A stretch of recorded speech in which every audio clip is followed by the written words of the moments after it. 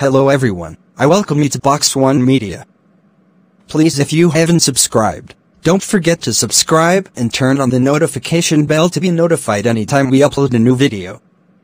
Today we at Box One Media, the story room, to bring you a very nice story, to push up your day with laughter. Because a day without laughter is full of mess. I go by the name, Bra Bosco Jr. and I titled my story, Free Pussy, Free Pregnancy. And it's episode 1 of the story room. In this episode, Bosco met some beautiful babes, ladies, Gina, Tina, and Benedicta. And his mind was always busy thinking about them. Sometimes he messed up with his dad, Mr. Gabriel, because of putting his mind busy thinking about these ladies. Without wasting much time, let's get started, but please, for relaxing, grab a drink, and cooling yourself on a chair while the story began. Subscribe, like, and share. Let's start. As I looked back that day to sound of my name called by a voice. Bosco. I saw some beautiful ladies that I couldn't identify because the distance between us was dead far. I replied by waving my hands at them while they did the same. I feel like moving towards them to know who they are, but I was being sent on an errand by my father. Later, I shouted. I was feeling like, why is it that girls like my name, as I was moving down to Justice House, which is not so far from our house. I was on my way back home the day after I delivered my dad's message to Justice when I saw those ladies that called me the other time. To my surprise, I didn't know any of them. I greeted them and they were like, "So you don't know us again?" "Please no," I replied. "We were the ones that took pictures with you at Jaden's palace." Gina answered, "I'm sorry, I still can't remember you people." I replied, "You don't need to. Anyway, my name is Tina." "I am Gina." "I'm Benedicta." "You've all got a nice name, and please, what can I do for you?" "Actually, we saw how you performed at that show and we loved it, so we decided to invite you to a birthday party." "And please, who is the person celebrating the birthday?" "It's Benedicta." "Wow! You know what? I'm busy right now, let me give you my phone number and please give me a call." Tina gave me a phone which I don't know how to operate. I returned the phone to her by telling her to type it that I'm gonna call it for her. 05 59 99 44 61. I mentioned. "Thank you, Bosco, we'll give you a call as soon as possible." "Bye-bye," they said.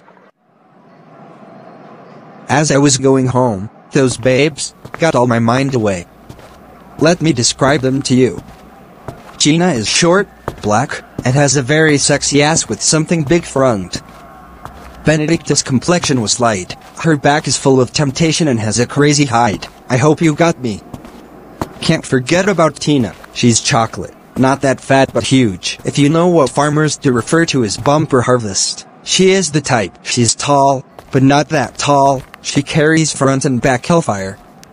Everything just gathers for there. As I got home, my mind was still busy thinking about them, which got me into trouble. "Where's that Bosco?" my dad asked. "I haven't seen him," my little brother replied. So I sneak out of the house, because I know that I'm in a dead soup. Then I summon the courage to go back inside. As I opened the gate, I saw something that shocked me.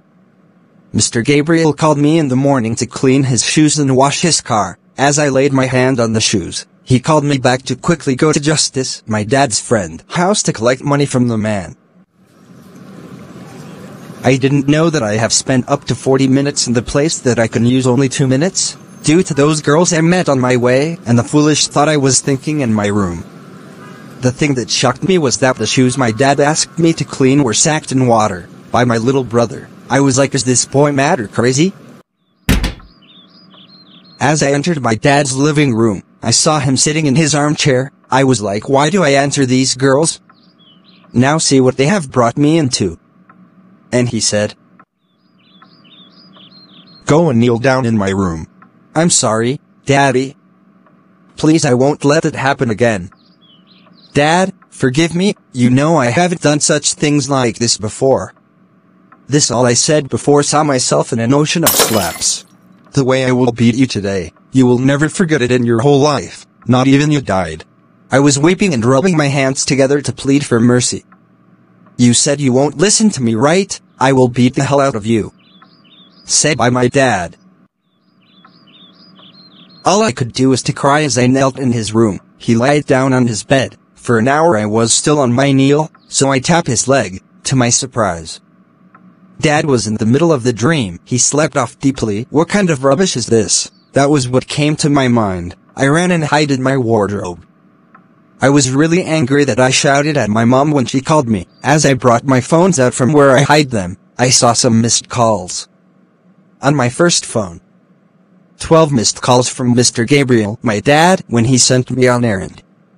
8 missed calls from Queen 8 minutes ago on the other phone. 2 missed calls from my daddy long ago. 1 missed call from Mummy an hour ago. 4 missed calls from an unknown Glow number 22 minutes ago. 2 missed calls from an unknown MTN number 3 minutes ago. I decided to go out to my mom's shop to collect recharge card on credit. Mom, please give me Glow 100 Ganasitas. Have you forgotten that you shouted at me? My mom said. Mummy, please, don't mind me, that your husband who makes me angry.